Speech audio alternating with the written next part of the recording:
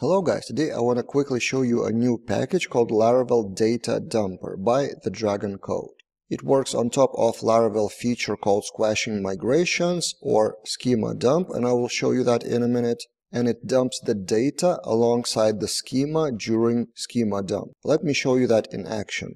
But before I do that, I also need to mention other ways to do the same thing. So there's, of course, a well-known spotty Laravel backup. So if your use case is a nightly or daily backup or something like that, of course, use this package.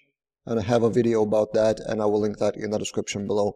Also, there's a package called iSeed, Orange Hill iSeed, really old one. And at the time of shooting this video, it's not yet updated to Laravel 11, so it works with Laravel 10 and below, which allows you to generate seeds, so your data from the database into seeds. But if your use case is as described in the docs of squashing migrations, you want to kind of archive hundreds of migration files into SQL file, then that new package Laravel Data Dumper may help you to archive important data with that. So I have installed that package with Composer Require, and then let me show you how it works without the package schema dump and with that package. So if we launch PHP Artisan schema dump, there's a new file database schema. In our case, it's SQLite schema, so it's just an SQL file for recreating the tables without migrations. But now if I enable that package, which I do in config database, we just list the tables that we want to